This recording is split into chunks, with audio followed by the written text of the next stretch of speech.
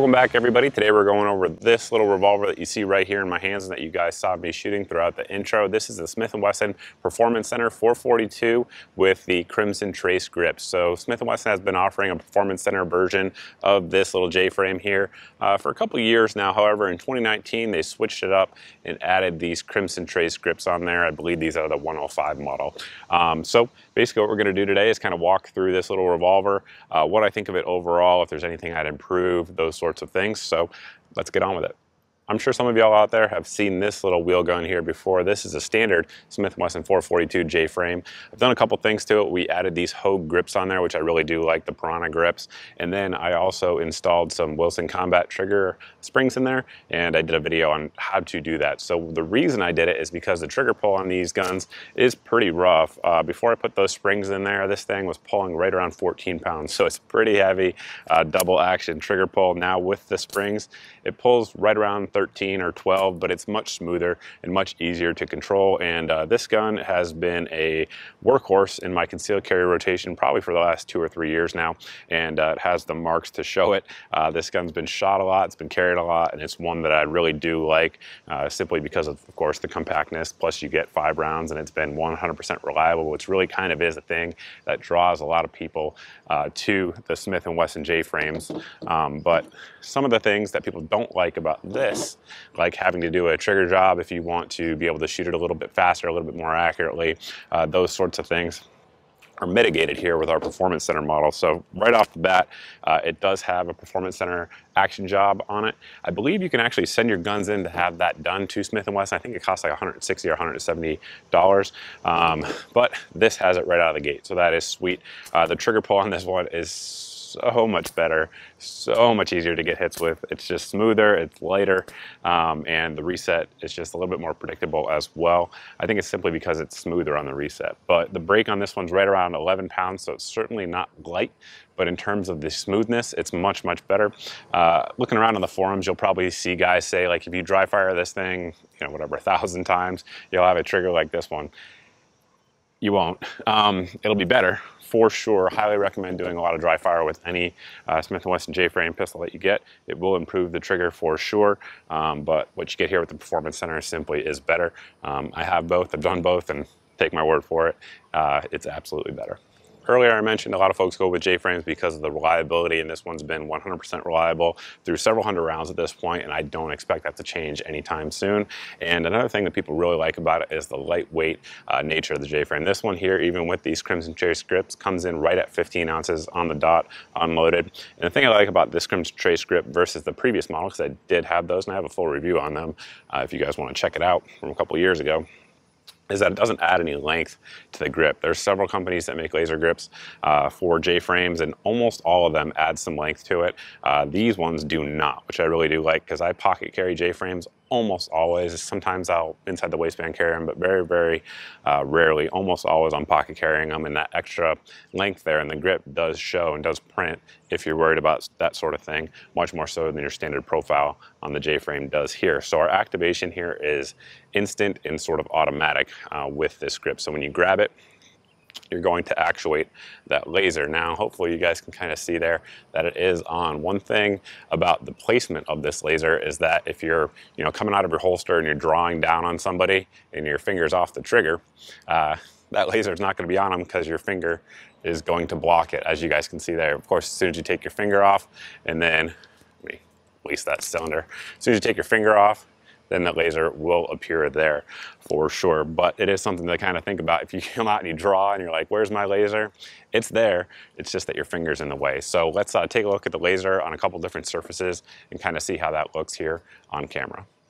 The fence and the paddle boat are approximately 15 feet away from me, and I'm going to activate the laser. Now, one thing I will tell you with 100% certainty is that during daylight hours, cameras don't pick up lasers as well as the human eye does. They just simply don't. I don't know of any way to mitigate that with editing or anything like that.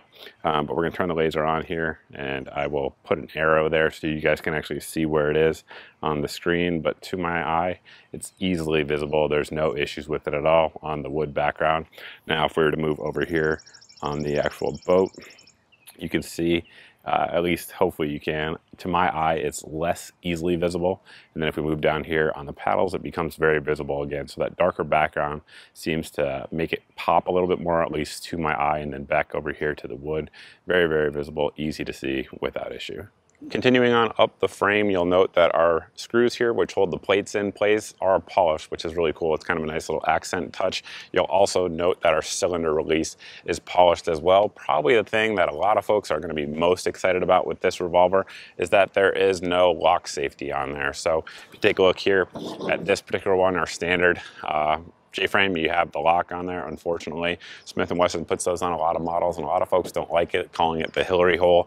I tend to be one of the folks that doesn't like it. I've never seen it cause a problem with any 38 Special chambered revolvers, but it's just kind of one of those Murphy's Law thing, in my opinion. I don't want it. If I can get one without it, I always will. So it doesn't have that. Again, that is something that I like there for sure.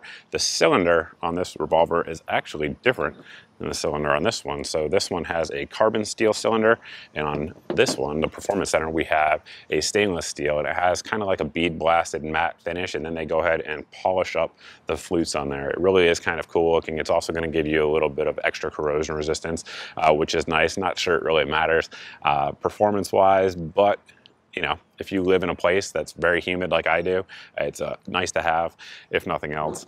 That said, I've never had my standard one rust on me. The trigger on the Revolver also has that same polished finish on there. Again, I really think it is a very sharp looking revolver, and the polishing is not just on the external pieces that you can see. Everything on the inside, like I said, has that action job, that polishing on there. And I'm going to kind of walk you through the trigger here up close and personal, go Garand thumb style on you, and take you through it. So you guys can kind of see right there, that initial wall is what a lot of J-frame shooters really have a problem with this. And they start to jerk it. This one here is about as heavy as it's going to be anytime during the trigger pull. It's that initial wall, but again, on this one, it's only around 11 pounds versus the factory 14 to 15 on my other one. At this point, we're just rolling on through. You can see the cylinder starting to turn. And once you get about midway down, the pressure really lets up right about here. At this point, it's super smooth, so you can prep the trigger, get your sights on target, and shoot pretty darn good groups. I actually shot a video over on my B channel testing out some carry ammo with this to see where it printed, and I actually shot a decent group just for a one-take shooting. So it aids you in being accurate for sure, having that ability to prep the trigger should you need to take a longer shot. The review of the 442 Performance Center is still ongoing with Crimson Trace grips, but I really like it, and I'm pretty much going to start carrying it. So I wanted to test it with my preferred 380 carry load. It's the 38 Special. This is the micro stuff from Federal. You guys can see here, we have a target downrange at 12 yards, and I just want to see where it prints, because obviously we have fixed sights, so we'll see where it's hitting.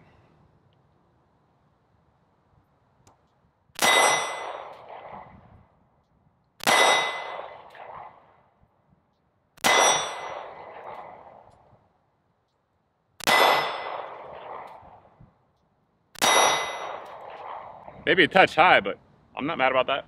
Now, for sure, J-frames are not the kind of gun that you want to go out and start shooting 50-yard silhouettes with. That said, there's plenty of people out there that can do it. Inherently, they absolutely have the accuracy to do it. It's just practically having the marksmanship fundamentals to actually be able to pull that trigger, keep it straight, and throughout the entire press is difficult. That said, again, on the Performance Center, it's much easier than it is with a standard model. Now, the sights on this Revolver are pretty rudimentary. So back here, molded into the frame, we have a square notch rear, and then that continues on up through the top of the frame, and then we have a serrated black front sight there. In daylight, it's perfectly fine. You can see them, easily. That said, some folks on this model are probably going to use the Crimson Trace grips as a sort of a primary sighting device and these as sort of backup sights. I don't do that personally. I've kind of trained myself over the years shooting J-frames a lot. There's almost never a week that goes by that I don't shoot a J-frame, simply because I carry them all the time, so I always like to shoot them just to maintain some sort of proficiency with it. That said, if there was a upgrade or a modification that I would do to this little Revolver, I would drop an XS big dot sight on there. I may do that going forward. We shall see. But in low light, it is a little bit difficult to pick that up. That said, the Crimson Trace laser at that point does help for sure. Barrel on this one, standard J-frame length. I think it's like 1.8 inches. And for 38 Special, you're going to get, not a whole lot of velocity out of it.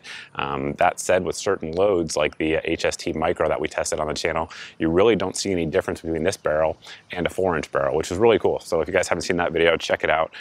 It's absolutely true, and it was kind of crazy and surprising to me. So nowadays, companies are starting to manufacture ammo specific for carry guns, which is great because that's what a lot of folks are using, is these sort of micro revolvers or even micro pistols, and getting better performing ammo out of them certainly is a good thing. That's what I carry in this, and I do carry this gun. I carry the Micro HST from Federal, and it's a proven round at this point. I realize there's some new folks out there with every video, so for those who don't know, this only has a 5-shot capacity. That's all you get. So that's definitely a downside to any sort of J-frame revolver. When you compare it to something else that folks may be looking at for a comparable type of use, like a M&P Bodyguard that's going to give you 7 rounds of 380, LCP, whatever the case may be, you get 5 shots. That's it. You don't get 7 as you would with those two sort of micro pistols. That said, again, legendary reliability.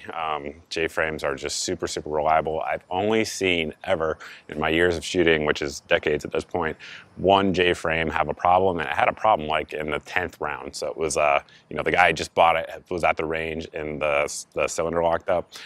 Sent it back to Smith Wesson. He had it back in a week and never had another problem again. So, and I've seen a lot of J-frames. I've fired thousands and thousands of rounds from J-frames. That's the only time I've ever heard of them having an issue. So they're definitely a proven commodity at this point. I'm sure a few of you guys are watching this video at this point and you're thinking, man, I really want to get myself a J-frame for concealed carry. Which one should I get after everything I've just talked about? So again, this one, the 442, is a great gun. This one, the Performance Center 442, is a great gun as well. Performance Center obviously is going to cost you a little bit more money. I was looking around today, and these suckers were coming in right around 630 bucks, which is not inexpensive. In fact, it's expensive for a Smith & Wesson J-frame. That said, what do you get for your money? So again, kind of to compare the two, these ones, the standard 442 is going to be around $400-ish street price. I'm sure the MSRP on both is much higher than what I just said. You get the Crimson Trace grips. These ones, just looking around today online, were about 150 bucks just for the grips themselves. So if you like that, laser grip that doesn't add any length or bulk to it, it's definitely an added value there. You get the stainless cylinder, which I'm not sure what that's worth market-wise. And you also get the Smith & Wesson Action Job, which I talked about earlier. I think it's like $160 to $170. So for roughly 230-ish street price dollars more than your standard 442, I think you get your value if you're looking for the things that this revolver comes with. If not, 442 is still a great gun. I know a lot of you guys simply want a gun that doesn't have the internal lock on it. So if that's you, here you go. But that's pretty much it. That's my take on it, guys. Reliability has been awesome. Like we said, it's already in my carry rotation, so there's no doubt that I do trust this gun for deep carry, deep concealment. It's really hard to beat a J-frame, very easy to draw out of your pocket. They're snag free. And again, you might only get 5 shots, but you get 5 shots, right? You just almost always, 99.9% of the time, this gun is gonna work when you need it, which is super critical, right? That's definitely something that most of us who carry a gun to protect ourselves want and value very, very highly. If you guys have any questions about this revolver, by all means, post them below in the comments section. You can also post over at my Facebook page, as always. Thanks for watching, guys. Thanks for subscribing. If you're subscribed and you're not seeing at least 3 videos a week here on the channel, make sure you hit that notification bell. If you've already done that and you're still not seeing them because YouTube, for whatever reason, doesn't like to show my viewers my videos, it is what it is. Make sure you head over to mrgunsandgear.com. You can sign up there for my email. You can also sign up over at my Facebook page under the sign up tab. Either way, I send out a weekly email with the videos of the week and then also a few deals that I find along the way. That way, you can ensure that you guys will actually see my videos whenever I put them up. As always, guys, thanks for watching. Truly appreciate it, and I hope to see all of you in the next video.